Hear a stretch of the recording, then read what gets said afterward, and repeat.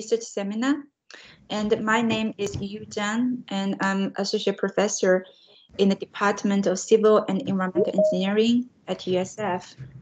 And this is the USF Transition Research Seminar. Sorry, if you're not talking, could you please mute yourself so we will not have the echo. Yeah, so this seminar is sponsored by the Department of Civil and Environmental Engineering, the Center for Urban Research at USF, and also the 3 University Transition Centers sponsored by USDOT, including the NISA, National Institute for Congestion Reduction, and the CTEC, Center for Transition Environment and Community Health, and also TOMIT. TOMIT is a center using the new tricks to do the travel demand modeling. And also it's coordinated and assisted by 2 student chapters. One is the Institute of Transition Engineer, ITS, USF student chapter. Another one is the WTS International USF student chapter. And for this seminar, actually is a joint seminar together with another student chapter, which is the Florida Airport Council. By the way, Hualong, your background is flipped. So we cannot see the Florida Airport Council, but it's flipped. Really? Yes. I'm sorry. Okay, so yes, so this is a joint seminar, and Hualong Tang, who's the president of FAC student chapter at USF, actually, initiated to invite Mr. Finn Bonset for this seminar. So I will invite Hualong to officially introduce Mr. Bonset. And Hualong, maybe you want to give a very brief introduction of this FAC student chapter and then start to introduce our speaker today. Yeah, sure. Yeah, thank you, Dr. Zhang. Hi, Finn. How are you doing? Well, good to see you. Very good. Thank you for coming. Yeah, we are the student chapter of Florida Airport Council, and we are very happy to invite our speaker today, Mr. Finn Bonset from VHB, and our chapter is a newly established chapter back in 2019, and now we have a little bit over 20 members in our chapter. And we are FAC for Airport Council. It's a very big organization that have heavy members from industry and from many commercial airports in Florida. So if you guys are interested in our student chapter, and feel free to reach out to me. And it's this event, we are very thrilled to have Mr. Bonset here. So let me first introduce him. So Mr. Finn Bonset is the Director of Aviation Services for VHB, and he is an accomplished airport planning development consulting professional with both technical and managerial and leadership experience spanning 22 years. Mr. Finn Bonset has worked on numerous master plan projects on both US and international stages, and is well-versed with both FAA and ICAO recommended practices, rules, and regulations. In the spirit of promoting aviation, Mr. Bonset enjoys teaching and has held an adjunct professor position at the Florida Institute of Technology, College of Aeronautics for the last 15 years. He also holds a FAA commercial pilot license with instrument rating for both single and multi-engine aircraft. So before we having this seminar, I want to share a very interesting experience of mine during the COVID. So last semester, we were having a project, like a bi-weekly project, and I met a guy on our bi-weekly meetings through Teams. So I never saw him in person actually, but until last month, I finally saw him in person, and I didn't tell him about this tall. Like from the camera, I saw him. He was like an average height person, but when I saw him in person, he was, wow, I didn't know you are this tall. So, a lot of aspects of life has been changed. Before the pandemic, probably we met a person, especially new people, in person first, then we probably see him or see her after online or virtually, probably we never saw him or her online in the rest of our life. But because of the pandemic, we started to meet new people virtually first, then we started to meet them in person. So this kind of really changed our perception of a person. Like also, I mean, you guys probably you cannot tell actually Mr. Bonset, he's really tall. You cannot tell from the camera, he's really tall. I mean, really tall. Like you cannot miss him if he's in the room. So, I mean, also like the pandemic has impacted a lot of like how we plan, how we do the airport master planning. So that's a topic Mr. Bonset is going to talk today. So with that being said, let's welcome Mr. Bonset to give us this presentation. Fantastic. Hello, everybody. Thank you, Hualong, for the introduction, and thank you, thank you, you as well for the kind words. Indeed, I'm 6'5", Hualong, so yes, I'm a tall guy, but I'm originally from the Netherlands, so I'm actually considered to be average height. There's a lot more tall people in Holland, believe it or not. So yeah, I blame the dairy products on that. But anyway, no, it's an honor and pleasure to be here. And the way that I really want to run this lecture today is just talk to you about what's happening with master planning and what master planning for airports means, especially during times of COVID. And what's important there is that I want to make this interactive if possible. So if anybody does have a question on one of the items that I'm talking about, please do raise, if you can, in Teams on the top right of your screen. I believe you can raise your hand, and I'll try to keep an eye on it. And I think maybe Hualong and you can also help with that a little bit so that we all have our speaking turns. But so in general, what I'm going to do is I just want to cover, the typical master planning steps and talk about each one of those master planning steps in terms of how we're seeing things now during times of COVID and what we're really planning for when it comes to future airport development.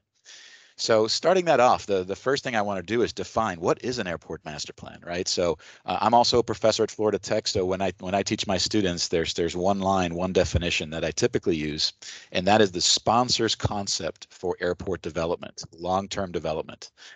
So the sponsor being whoever is in charge of that airport. Sometimes they're authorities, sometimes they're counties, sometimes they're cities. There's different structures, but it's really their vision. They want to go ahead with their airport. They're the ones that are sitting or that are on location, that know the ins and outs of the local economy and local politics as well. So we always have to listen to the sponsor. So that's what a master plan is: 20 years of airport infrastructure development planning. So having said that, 20 years is a long time out in the future. And typically for an airport, a master plan gets redone just about every 5 years. It's supposed to be a living, breathing document. Things do change over time, obviously.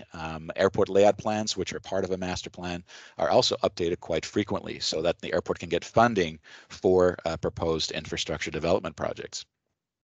So in terms of what the steps are of a master planning process, and this is where I want to have that conversation, and what I'm seeing as an airport planner in the industry are for each one of these steps. And each one of these steps are changing. And typically the way that an airport master plan runs is we typically start with goals and objective setting, right? So we talk to the sponsors, we talk to the stakeholders, and we set goals and objectives specifically for that airport. Typically after that, we do what's called an inventory process. So basically we take an inventory of every single object element from that airport, from the airside components, you're talking runways, taxiways, aprons, bridges, all the way through the terminal components inside the terminal building to the landside component, which is basically your access, your roads, and all of your airport other lands that you may have. So we take a total inventory. What does the airport have at this time? And then we're going to try and assess what the airport needs in the future. So what we do after we've gathered all of our inventory, all of our elements from the inventory, we do a forecast, right? So that's where we look in our proverbial crystal ball and we try to predict the future. And I'm going to talk about what's changing in forecasting, because COVID has obviously thrown quite a wrench in being able to plan for the future. So I want to have a discussion on that. Typically after a forecast, once you kind of have a prediction, a direction that you want to go, where you think the industry is going to go for your specific airport, we typically get into something called a demand capacity analysis. And this is where we assess our current demand versus our current capacity and try to determine where the differences are. Do I need more runways? Do I need more taxiways? Do I need more parking spots for vehicles? All of these things come into play with a demand capacity analysis. A step after the demand capacity analysis after that is the facility requirements. So once you know where your gaps are, once you know what you need in the next 5, 10, 20 years, then you identify the exact facilities, right? So that's when you would do things such as runway length determinations, sizing for your terminal, how much more square feet do you need, for example, for all the different components I talked about previously. Again, like I said before, I'm going to talk about each one of these steps in a little bit more detail with regards to COVID, but I just want to get you an idea of the typical process that we go through. So after we look at the facility requirements, we take a look at what can we do with the airport, with the land, with all of our infrastructure that we have, and that's called the alternatives section. Or alternatives chapter. So what we want to do is we want to take a look at, okay, let's see, we need another runway. All right, where can we put it? What's the best location from an environmental perspective, from a land availability perspective, from an airspace perspective? That's just one example of it. So you start looking at the best alternatives and you come up with what's called preferred alternatives. Once you have preferred alternatives, then you need a schematic. So you need to be able to show this on a drawing, and that's called the airport layout plan. And again, it's not just one drawing, it's a series of drawings. I don't want to get into too much detail there, but the airport layout plan is really what's critical for the FAA to approve so that you can get federal funding for your project. So it must be documented, it must be there's certain checklists that you need to go over to make sure that you have a FAA compliant and approved ALP so you can get that funding. So typically after the ALP, we also have an environmental/sustainability section in a master plan. Some environmental aspects are actually considered during the alternatives process, but that's also very important. A lot of airports are implementing sustainability strategies related to resilience, things such as waste management, better use of your utilities, et cetera, et cetera. That's an important part as well, especially during times of COVID where airports need to be able to save money because airports are losing money right now. So sustainability is a very important component of that. And then last but not least, obviously, you also need to be able to look at your funding mechanisms. And one of the things I want to talk about today as well, and again, this is still my introduction, but I do want to talk about alternative funding strategies that some airports are implementing in these times of COVID. So that's my idea in terms of just discussing this openly, and I want to run you through those steps. And what we're seeing that's very important in these strange times. So going back to where I was on that. So the first part I've talked about the goals and objectives, and during the master planning process, the first thing we do, obviously, we want to set those objectives. But during times of COVID, airports are looking at prioritizing things a little bit differently. In most cases, what we're seeing is that sponsors and airport owners/operators really want to focus on safety critical projects, right? Planning for additional demand in the future, now that the COVID recovery might take another 2 to 3 years to see pre-COVID levels, safety critical projects are still going to be prioritized. So the good thing is that during COVID, there's less passengers, there's less airplanes, there's less operations. You can actually do these projects a lot faster sometimes because you don't have to hold up passengers and you don't have to schedule certain construction times. So that's a big benefit actually of COVID. You can get projects done that usually take a lot more time. And those have come to the forefront of a lot of sponsors and how they start their objectives. So that's the inventory part. One of the things that I do want to mention, again, this is the first step beyond goals, is going to be creating your inventory. And one of the things that we're coming across a lot as airport planners, especially in places like Florida, where we have a very old airport system that dates back to pre-World War II, there's a lot of underground utilities that are not always documented. So one of the things that I'm seeing recently in inventory processes is an analysis of what exists at the airport from a utility perspective. And a lot of times they need to do subsurface investigations, especially if they're going to be doing larger infrastructure projects that require demolition of pavement or that require demolition of terminals. A lot of airports, basically, believe it or not, don't know what's underneath of their pavement. So these are things that we're seeing, and with modern technologies such as subsurface and radar type equipment, we're able to plan for that a lot better and use that as part of our inventory process to really get an airport a good base for development.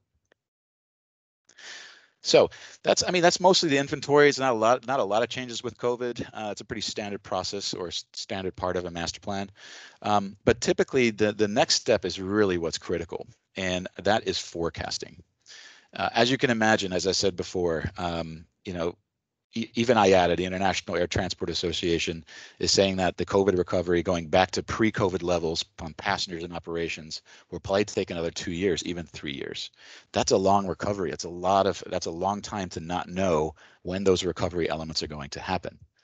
So what a lot of airports are doing with their consultants, mostly consultants like myself, we are doing something called scenario-based forecasting. So we take a look at certain trigger points, certain passenger levels or operational levels that would trigger a certain type of development. A lot of airports actually have had to cut back on new runway infrastructure projects or new taxiways. Anything that's not necessarily safety critical are now going to be delayed. So you have to plan for that. So when do you actually start those projects? So from a forecasting perspective, you set trigger points. You say, okay, let's say, 1 million passengers in the next, 2 years. When we hit that million mark, that's when we start construction for that. So you can actually do that through both the forecasting process and also in a demand capacity analysis. Now, also what's important in forecasting, what we're seeing quite a bit of with COVID, is new technologies, right? So new focuses. One of the things that, I'm going to name two that I think are very important and that we're seeing in the master planning process is the advent of UAS, or unmanned aerial systems, right? So drones, or what they also call it, unmanned aerial vehicles, and also cargo. Those have been two focused areas in the last year and a half since the beginning of COVID that have kind of been raised up a level. It's a good example. I'm about to start a master plan up north, and I'm not going to give too much detail because we're still going through the contracting phase, but there's airports that are now actively looking at creating drone facilities, UAS facilities, so that companies such as Amazon or companies such as Walmart can actually use airports for that drone delivery. So that actually ties into cargo facilities. So we're seeing a lot of interest. As you may know, Amazon has not only invested in distribution facilities close to airports. In our neck of the woods here in Florida, there's a huge one at Lakeland. You can see the impact that has in the area there. But it's happening all across the country. Significant investments, either outside of airports or onside of airports. It's coming. So that does present a problem for a lot of airports that may not have the infrastructure to do that. And I'll talk a little bit about that in my facility requirements section here. So that's very important. So cargo and UAS operations are actually being part of detailed forecast analyses. And that's also driving airports to invest in that section, because that's still, even though forecast was slightly down during times of COVID, it's still expected to go up. People were still ordering items online. So cargo is still very, very important part of airport planning. Another big thing that we have to consider for forecasting is fleet mix, something called fleet mix, right? It's part of your demand capacity and forecasting analyses. So fleet mix means what type of airplanes are going to fly in and out of your airport. And there's been some significant changes in the last year and a half. From the top level, the bigger airplanes, you may know that a lot of 747s have been retired. I think the last one was built a couple of months ago, so there's no more 747 production except for the 8F, which is a cargo aircraft. And also the A380 is no longer in production. So you're seeing that these larger airplanes just didn't work very well. And especially now with COVID, there's really not a need for such high seat capacity on airplanes. So that's a big, big change. So what are we seeing instead? We're seeing companies like Airbus who have basically mimicked the old Boeing 757 into what's called the A321, the Airbus A321, the XLR. So those are the Neo type aircraft that are single aisle narrow body aircraft that can actually go across the pond, that can fly very long distances because engines and aircraft have become more efficient. So that might be a trend. It's going to be a trend where Airlines can actually fly those more frequently, even though they're lower seat capacity, but it matches the demand of international travel. So you have to plan for that, especially when you're looking at your fleet mix. Do I need more wide body gates versus narrow body gates? These are important questions to ask because it makes a big difference in terms of infrastructure development and funding. Other things we're seeing, even at the regional airport level, there used to be a really big movement towards regional jets with less than 50 seats. And that is now, that's really changing. What we're seeing in the industry and what we're used for forecasting is airlines have started using A320s, 737s on those routes for maybe less frequent flights, but higher passenger numbers. So even though those were trends before COVID, I think it's reasonable to expect to see that change to continue, especially as you don't see a lot of new 50-seat jets coming out on the market. Okay, so I'm going to stop here for just a second. I know I tend to babble on about things because I'm an absolute aviation nerd and I love this stuff, but I just want to hold on a second and see if anybody has any questions.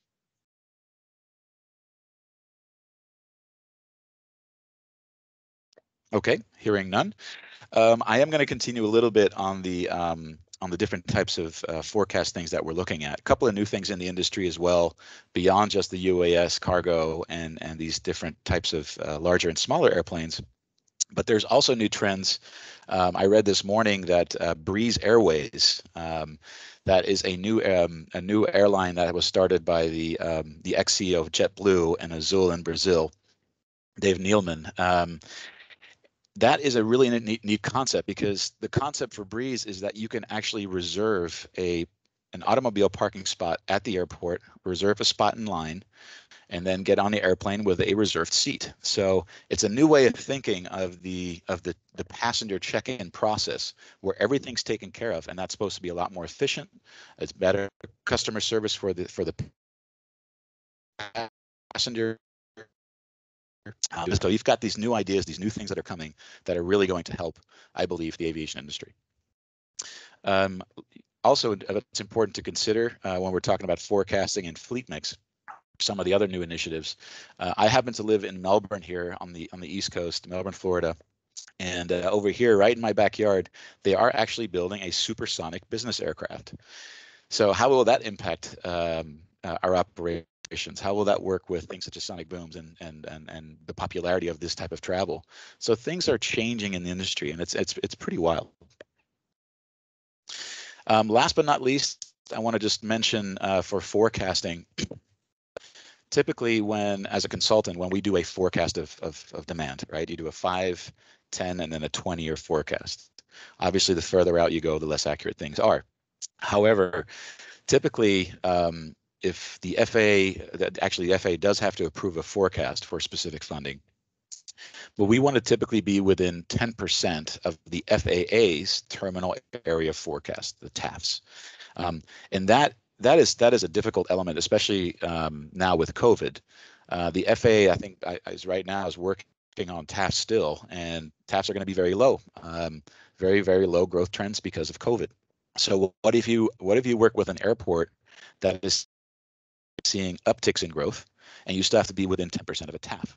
So with a lot of things that we're seeing during times of COVID is we have to work together with the FAA to make sure all the stakeholders, including the FAA, the sponsor, anybody else from the airport, that we're all in line, not only with the TAF, but what's really happening at an airport. And in our industry, that's always a bit of a battle. So a lot of times, one of the things that we're seeing in the master planning process is the FAA saying, hey, listen, is there any way that you can wait with your master plans so that we can see where the trends are going with COVID so that we can adjust our TAFs? So even from an FAA perspective, sometimes it's better to hold off on a master plan so that there's a little bit more certainty with going ahead in the future and predicting operations. So I have to say that, and that's being realistic. I agree with that, but a lot of airports also have to keep moving on with master plans, and that's why we do scenario-based forecasting. Okay, so moving on a little bit here. Typically, after you do a forecast, we talk about the demand capacity analyses. Again, we're assessing our current capacity at the airport versus the predicted demand from the forecast. At this time in the master planning process, we are still using some older techniques, but there is new technology that's coming out with regards to being able to assess demand versus capacity based on a lot of system parameters, right? So that means that in the future, we should be seeing hopefully some new software from the FAA side that we can use as planners that integrate all the the more archaic tables that are out there for understanding, how many runways or how many hours per operations per hour you can have for certain runways, for certain runway systems, airport systems. Right now, that's still very difficult to do just based on what the demand will be. But at the same time, from a demand capacity perspective, so I just make sure I didn't get a question here. At the same time, it's always going to be great to work with the FAA to get those new tools so that we can do these demand capacity assessments and understand where the gaps are. I typically have a rule in airport planning and design that if you're close to 60% of your overall capacity, whether it's from a passenger perspective, operations perspective, if you're at 60%, you need to start planning for development, and at 80%, you need to be in construction. So that's a general golden rule of thumb that I've used. I believe it's from the old Horan-Jeff books. If anybody else is here is an airport planner. But I think that works pretty well. So even in a master plan, we use that 60-80% rule to determine when do we actually start planning, when do we start designing and construction. Obviously very important during times of COVID as well. So the next part, I think this is a really interesting part, and that's the facility requirements. So let's say you understand where your gaps are in your capacity. You know what your demand is, your predicted demand. Now, what do we start building? What are actual facility requirements? So there's a couple of important things that have happened in about the last year and a half, especially with COVID. Again, I've mentioned the focus on cargo and UAS. We are seeing that across the board. That's important to consider for facility requirements. But also, one of the things that airports are looking for, and if you think about an airport that needs to make money, that needs to have a certain amount of revenues per year, a lot of that is dependent on passengers, right? Passengers going through your airport, paying a passenger facility charge, using the concessions, airlines being assessed landing fees, all of these different components that we typically depend on are not there anymore. So a lot of airports in the master planning process are looking at what's called non-aeronautical revenue development. And a lot of that is through using airport land or available land for commercial interests. So again, that's a big trend. A lot of airports are looking at airport planners to say, okay, I've got this big piece of land out there. It's got great commercial frontage near a highway. I can also use it maybe for aeronautical facility. Again, the difference between aeronautical land and non-aeronautical is very important, but airports are looking to exploit what they have so that they can get additional revenue streams. So we're seeing a lot of that. And from an airport planning perspective, airports don't just want that two-dimensional, yes, here you have a two-dimensional piece of land. Here's what you can probably do with it. No, from a planning perspective, airports really want to get more into detail. Things such as fair market value assessments, things as understanding what utilities are there. Can we build a distribution center? Does it tie in with roadways properly? What's a traffic engineering and what's a traffic planning initiative that could be associated with it? So many different things. Now, not all of this may be eligible for funding, but a lot of airports are paying a little bit extra to get a really, really good pre-plan so that they can sell that land or use it for commercial interest. So that's been a big change. There's been a big shift towards that, especially during COVID. A couple of more things on that are important. Some airports are also focusing on private aviation, FBOs, fixed-based operators, where private aircraft can come in, get service. Those are still very popular. The trends there are just about the same, I think, as they were pre-COVID, but there are a lot of airports out there that have been focused on that and attracting new business. Same thing for MRO. We call that maintenance, repair, overhaul. A lot of airports do have additional land that's available, and that could be very cheap for an airline tenant to perhaps come in and start doing maintenance. We are seeing an increase in that as well. A couple of other things that are important you may have heard about. There's now Section 163.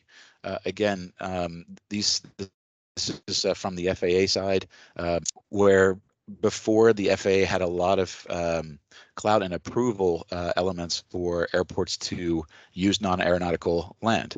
That's been cut back a little bit through Section 163, so that there's less involvement from the FAA, allowing airports to make decisions based on enhancing that revenue stream. So that's a good thing, and these things are moving. So even working hand in hand with the FAA and the federal our federal cohorts, those things are working very well, and it gives the airport a little bit more autonomy in terms of what it can do with its available interests. Hi, Finn. May I ask a question? Yes, please go ahead. You mentioned aeronautical land and non-aeronautical land. So how to define that? Also, when the airport acquired the land, has that been determined already? Is it possible to change? Yeah, appreciate if you can give a little bit more background. Yeah, sure.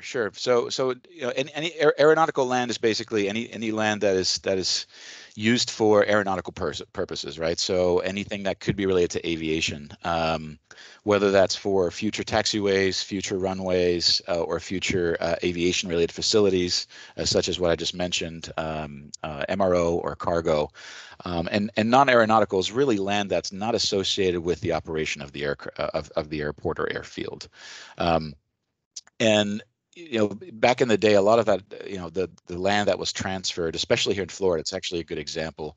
Yeah, I think back in the late 50s, a lot of military land was transferred back to either counties or cities, or in this case, you know, a lot of authorities out there. But yes, the designation of land does require quite a bit of input from FAA, but it can be changed if the FAA deems it appropriate and not safety critical, or that it could affect future capacity of the airport. So you do have to go through quite a process if you want to change it from non-aeronautical to aeronautical and vice versa. That's very closely monitored by the FAA. Thank you. And that's happening. And to your question, Dr. Zhang, that's something that's happening quite frequently as airports are trying to, again, enhance those revenue streams, right? So super important stuff. Mm-hmm. So I want to go back real quick. Speaking of non-aeronautical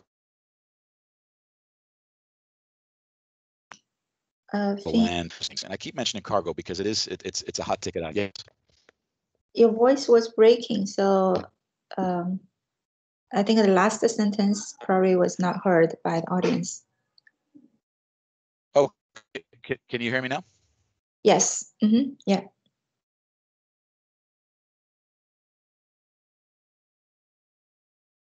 Oh, hear me now? I just want to make sure I've got the right connection here.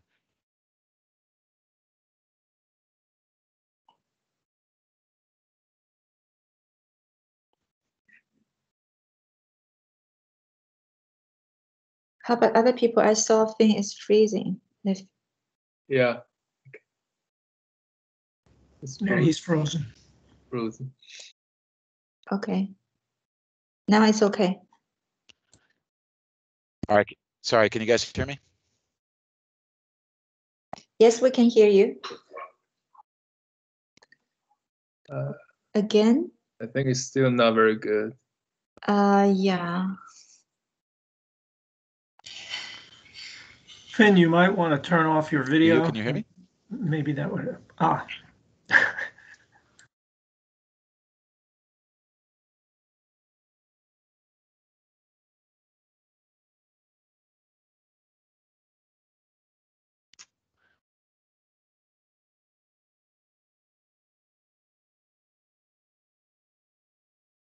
We cannot hear you now.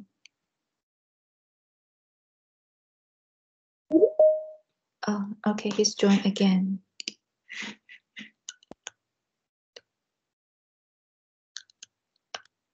Hello? Can you guys hear me? Yes, yes, I can hear you. Okay, I apologize. I have no idea what happened. I was thrown out.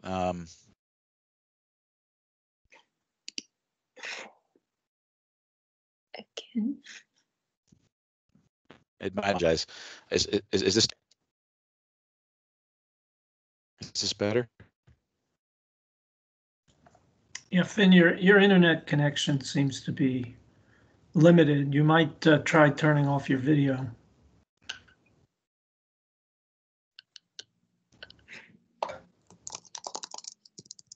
Let me.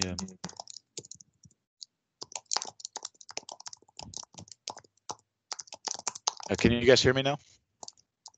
Yes. Oh.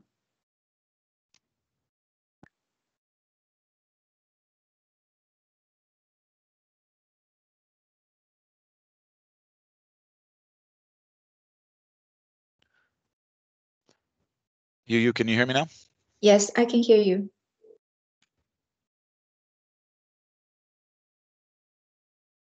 Are you talking now? I cannot hear you now.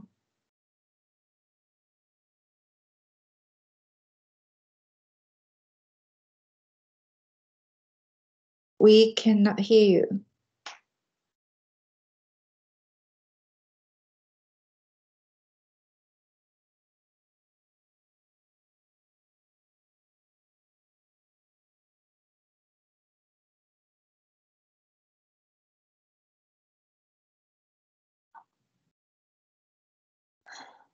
I think now the internet infrastructure is the most important thing in many of our lives. All right, so our speaker left the meeting temporarily, and I think he will join again shortly.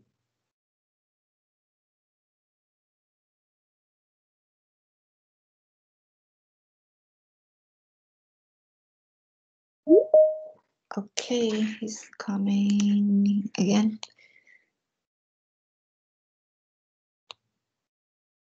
Hello, welcome back. Hello, can you guys hear me now? Yes, I can hear you. Okay, I turned everything else off that was running in the background. So is this better, you? Yes. I apologize. I have no idea what happened. My internet must have had a quick little dive. So my apologies to all that are on the phone here. Thank you. Okay, all right. So I think where I left off, I wanted to talk about cargo a little bit, and one of the things, and I keep hitting cargo because it's been one of those focus areas during COVID. So one of the projects, and I can't disclose where or exactly who it is because it's still a confidential project, but just to give you an idea from a facility requirements perspective in master planning, imagine if you have an airport that is encroached upon by the city. Let's say you're in the middle of a big city. All right, take again, I can't give too much information, but take a city like Miami, for example. You have an airport there, Miami International Airport. On all sides, basically, you are encroached upon by the city, by infrastructure. Same thing, if you look at that airport, every single piece of land on that airport has been used. And it's really going to be difficult if they want to buy land in the future. It's going to cost a lot of money. Everything is surrounded by industry and the industrial areas. So what can you do if you want to enhance cargo, right? That's one of your main attractants. It's a trend that keeps going up. So what can you do? Well, the best thing to do is to consolidate and try to get one facility on one side of the airport and think vertical. So what we're seeing is a trend towards potential vertical cargo facilities that are highly mechanized or automated. Something akin, if any of you out there are fellow aviation nerds like me, Hong Kong is a very good example. That was one of the first mechanized automated facilities where they had vertical cargo storage. So those are some of the initiatives that large airports are looking at that don't have a lot of land, that are going towards that vertical idea so that they can put cargo in one area and free up other space around an airport that can be used for other revenue enhancement type initiatives. Now, the question is, how do you do that?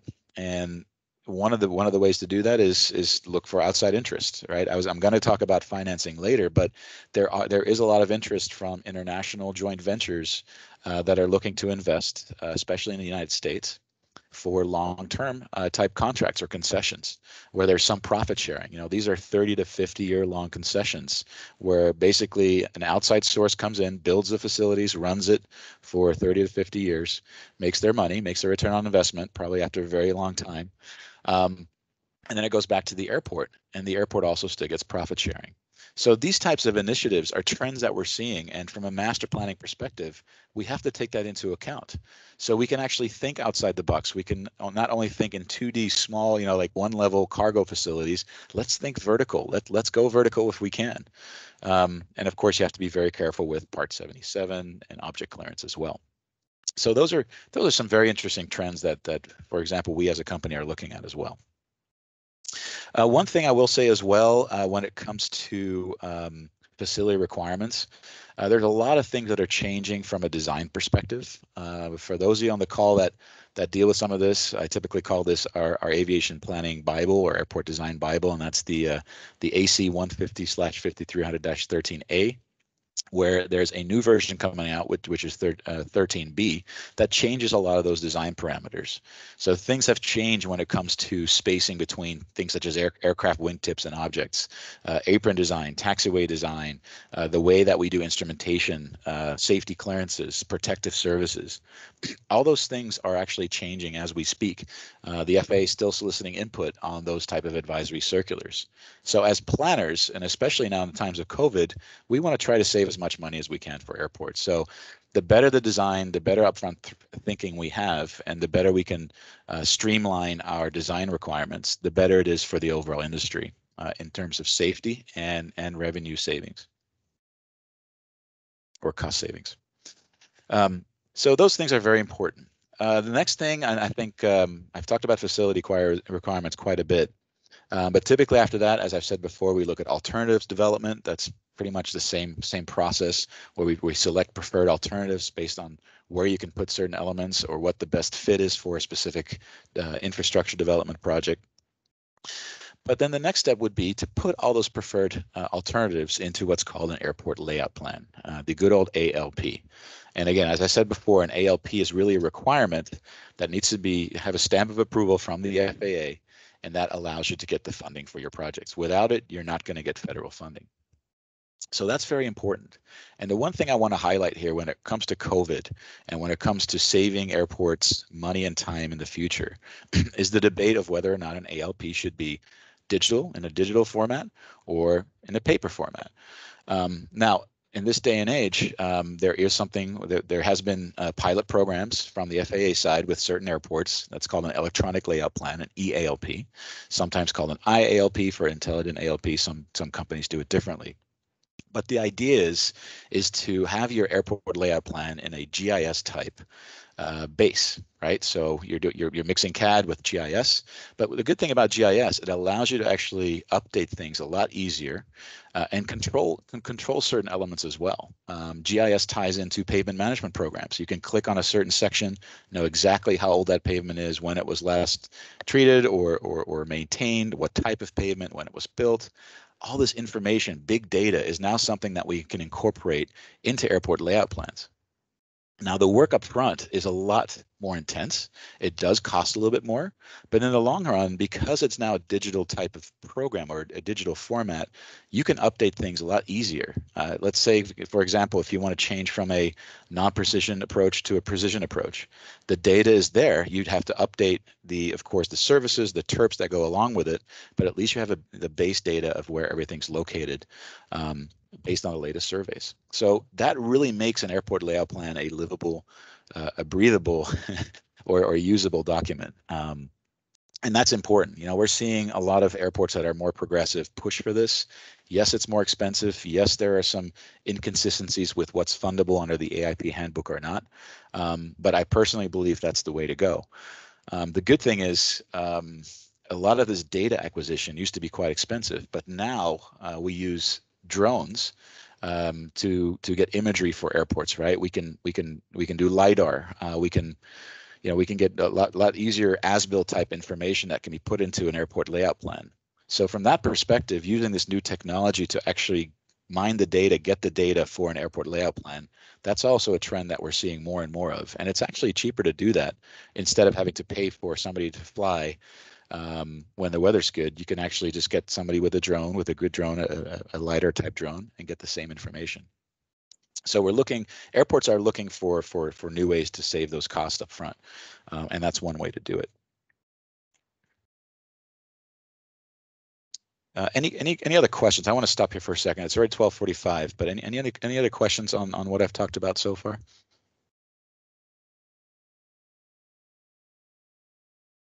Okay, so far so good. Okay. So talking a little bit about some other elements that are quite important. The next typical section after the ALP. Oh yeah, go ahead. I saw it's a Jorge. Yes, hi. How are you? Yes, Jorge. Good. How are you? I'm good. I'm very familiar with the Amazon. I live in Lakeland. Yeah. Between the Bartow Airport and the Lakeland Airport. So for many years, I never heard a aircraft speak as a 747 flying over my roof until they opened this. What kind of ordinance and how close is this plan that you were talking about?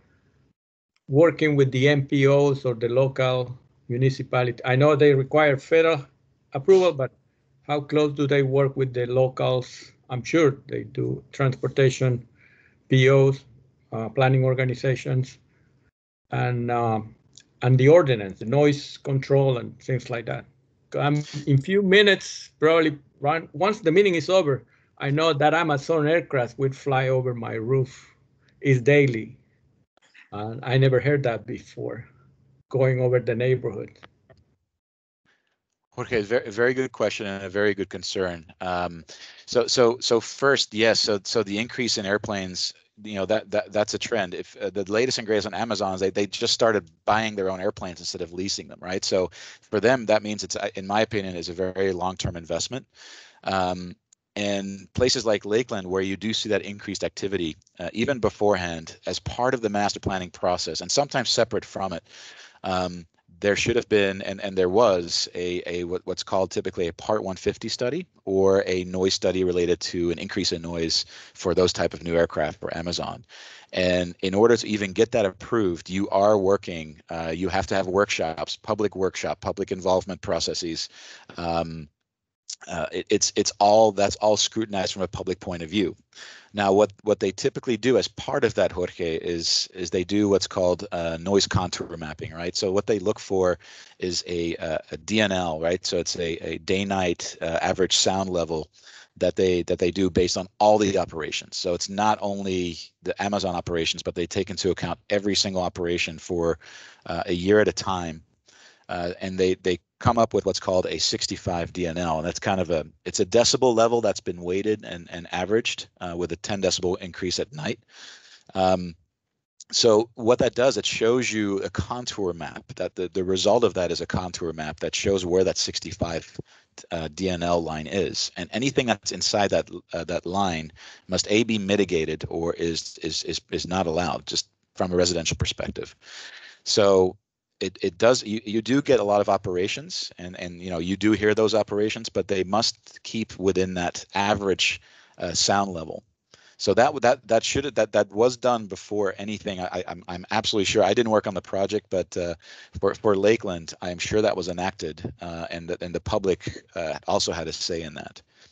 So yes, I mean, and again, it's one of those things where a lot of people, they do get annoyed by that one operation, but from a law point of view, from a technical point of view, those are the regulations associated with that. It's another thing. I don't know if one of the local school or state colleges are also merging because of what you just mentioned, all the lack of funding before after COVID-19.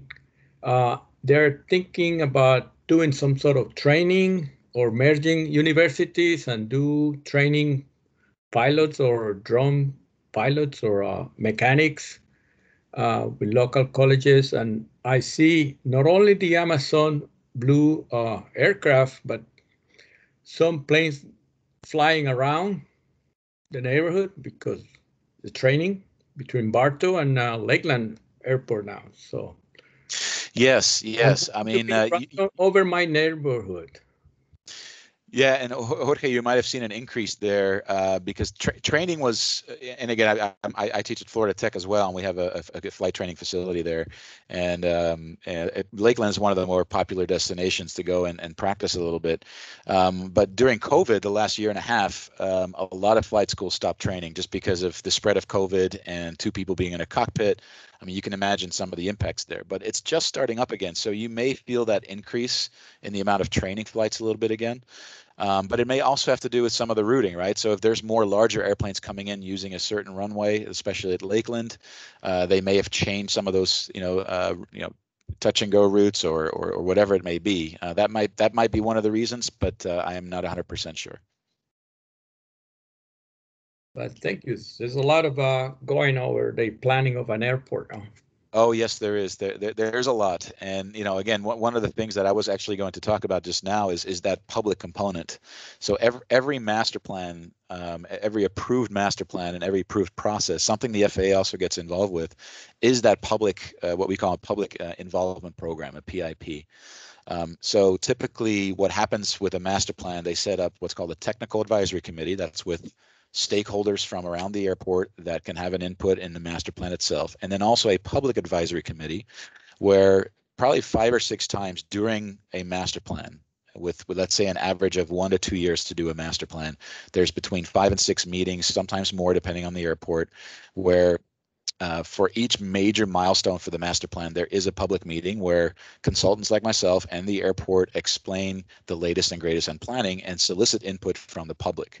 So if there's things such what you were talking about, Jorge, with noise concerns, things like that, they will be registered and addressed. And they must be addressed. It's part of the whole process. But that planning starts a long time before development happens. So very good questions. Again, these are hot topics. It's always a balance at airports. Noise is one of the biggest part of master planning and planning in general for an airport, especially when it comes to enhanced infrastructure development. So the one last thing here, and I think we have about 8 minutes left, I just want to address as well, and then I'll open it up for some questions here at the end. And I'll just do 2 or 3 minutes because I want to make sure I got all everybody's questions in here. But last but not least, there's 2 elements, and one of those is environmental sustainability. That noise component actually falls under the environmental portion of the master plan. But also we talk about sustainability and resiliency, and that's very big in the airport world. There is differences between airports. Some airports are not as focused on it as opposed to others, but there is more of a push also from the federal side to make sure that there's sustainability measures, things such as waste management at an airport, things such as resiliency, especially for the coastal areas. You look at like at Fort Lauderdale, they have to plan for sea rise. Again, those things are part of the planning process, and even during times of COVID, anytime an airport can save money in the long term by being more sustainable, that's an important component. So we're seeing a push for that on the airport master planning side.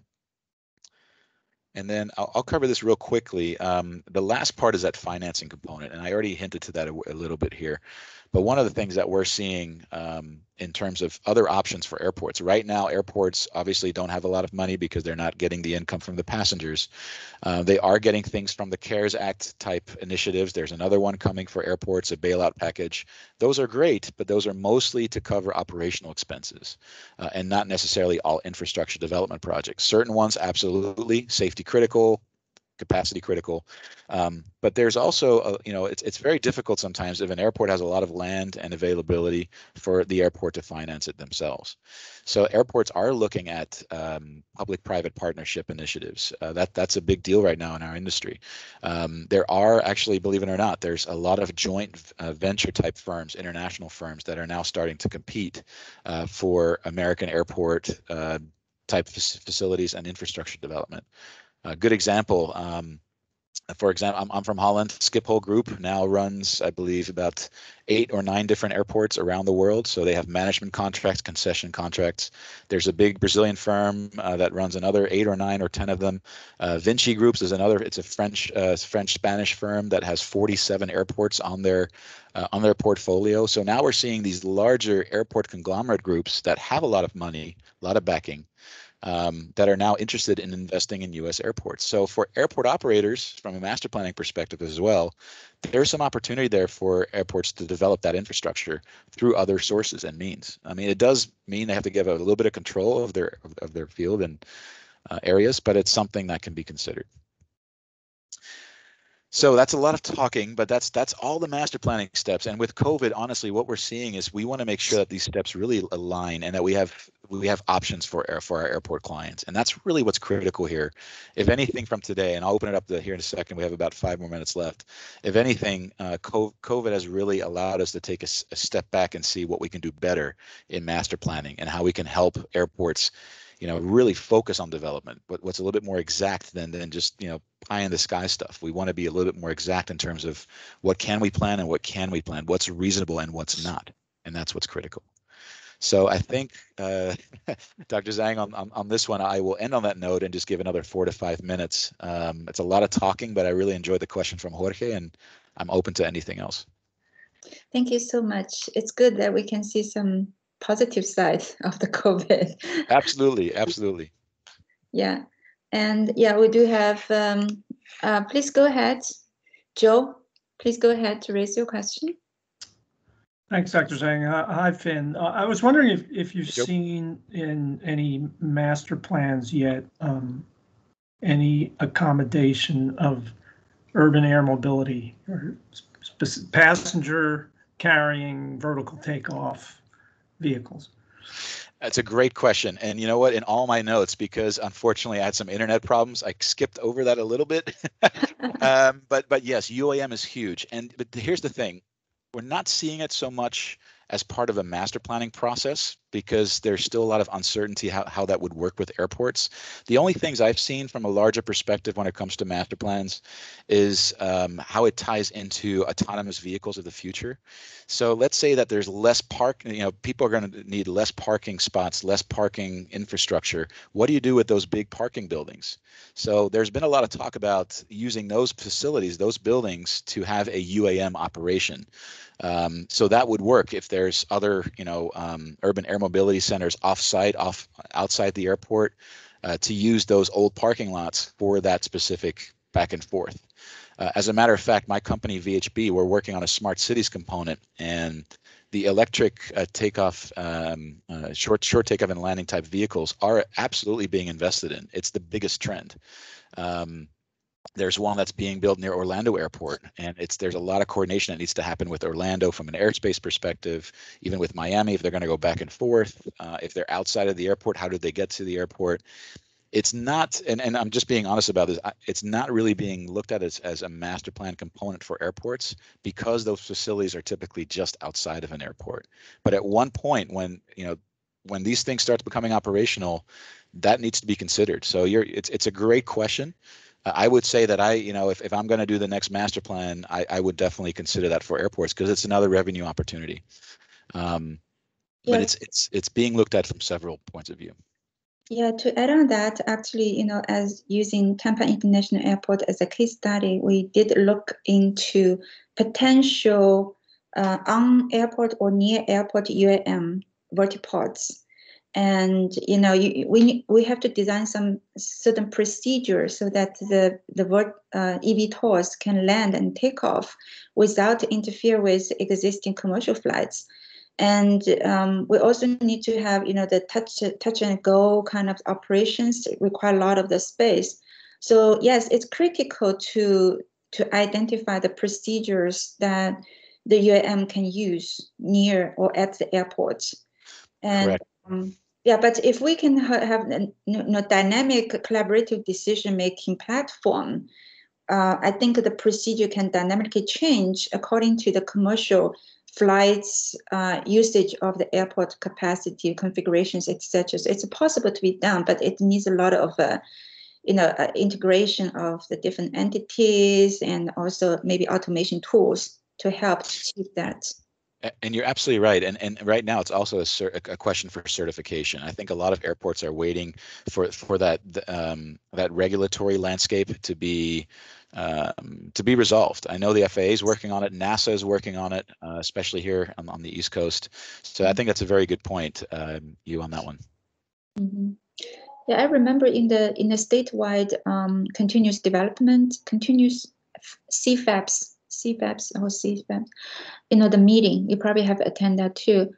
That was like 3 or 4 years ago, and some airports, like the secondary airports, the small J airports, facing the financial problem. Then I said, hey, consider the drone, you know, just to become like a drone specific airport. That could be potential markets, right? Yeah. And also the urban air mobility, you know, they can become, there's a market there. So there is. Yeah, okay. Any other questions from our audience? How about if the vertiports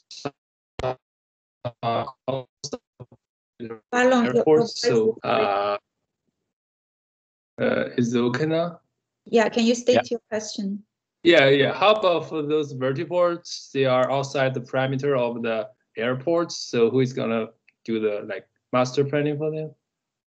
Do you think? No, you cannot hear me. Yeah, can you say that last part one more time? I'm sorry, hold on. I didn't get the question. I got the question. I can help. Okay. Alan was asking if the vertiport locations is outside of the airport's land, would that be included in the airport master plan or not?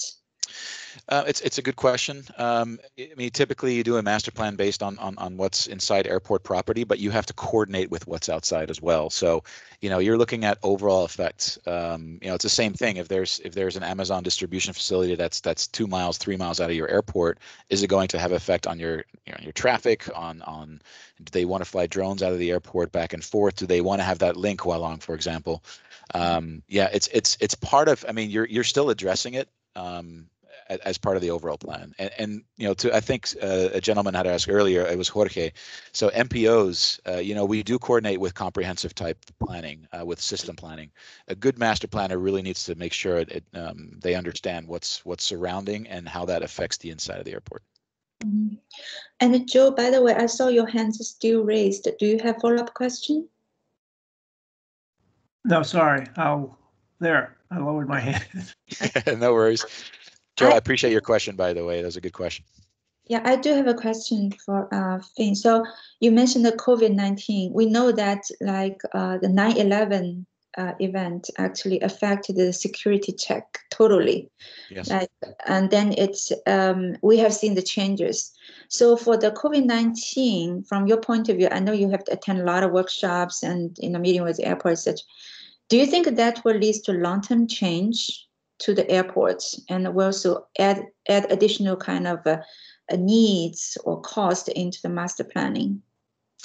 So it's a bigger question, I think, and you know, from what I've seen, I'm seeing projects now, for example, that are I'm working on 2 terminal projects that are going to open it up in the next 2 to 3 years. And the distancing part is not being considered. It's almost as an assumption. There is a certain component where you can have distancing, but that will eventually become less. It's more focus on the equipment itself, right? So what we're seeing is faster processing times, even if we have to handle certain social distancing situations. But what COVID has really done has pushed the technology further for faster processing rates, but also cleaner, right? So I think one of the long-term effects are going to be making sure that there's what do you call it, cleaning equipment. You know, we're talking things such as you know, baggage spraying, UV lighting, for example. You know, better processes for processing passengers. The touchless thing, the touchless journey is huge. Contactless process for going through the building, right? Correct. But that's everything. That's from concessions, right? Now, I think people are going to always have a long-term kind of a fear of going to airports and germs in general, I think, and that's a big impact. So the technology is really being pushed for a more touchless journey, and I think that's the biggest impact. Mm-hmm. How about HVAC? Yeah, HVAC quite similar. You know, I think with HVAC, again, when it comes to sustainability, resiliency, you know, I think that's important. I think anytime you can have cost savings, and I apologize for the science in the background, but anytime that you can have a more sustainable system, you know, that's important for saving money for airports. A follow-up question, Finn, if I may, is that 9/11 also caused kind of the losing of money of the financial crisis of the airlines, and then caused the mergers and acquisitions. And with the mergers and acquisitions, actually, the airlines will change their network. For example, reduce the number of the hub airports when they have more than enough. So do you see that for this COVID-19, because airlines are hit even more severer than 9/11? So I think they are facing a financial crisis now as well. So probably we'll see more mergers, acquisition changes, dynamics in the airline. So do the airport master planning also take that into consideration? Yes. So that's part of that forecasting process normally, right? So you do look at, hey, what happens, potential mergers. So with a forecast, you typically have maybe 6 or 8 different trend lines. And one of those trend lines could be a merger. Actually, when American and US Airways got together, we did something very similar where we predicted that merger. Some master plans where that merger was right around the corner. We had a trend for that. What happens if this happens? Do we increase flights? Do we get more? Is there more hubbing, less hubbing? So you can use that, but it's another scenario that could be a trigger point for future planning of an airport. But there's absolute truth to that. It could happen. One trend we are seeing is we're actually seeing a bit of an uptick in regional airports as opposed to people going to hub airports, because the idea is there's less people at giant hub airports. So people are actually traveling further away to go to a smaller airport to travel. It's a psychological thing, but that trend is an actual trend that's been proven for many of my clients, which is really unusual. I don't know if that's going to stay, but it does decrease the activities at your larger hub airports. I see. Great. Okay. Any other questions from audience? Okay. I know Finn is super busy, and this is fine. I enjoyed this. Much of your time, and I don't want you to hold it longer, but I just want to thank you again, and I really appreciate you spend the time, to deliver this informative presentation. Thank you so much to bring the knowledges to our students. So yeah, absolutely. This was an absolute pleasure. I'm sorry I cut off for about 5 minutes. I don't know what happened with the internet, but okay. I usually like doing fancy slides and things, but there's so much to talk about, and hopefully this was a little bit more interactive, and I really enjoyed it. Hopefully everybody got something out of it. I appreciate the great questions, and thank you for having me. It's been an honor. I enjoy doing this, so thank you to everybody.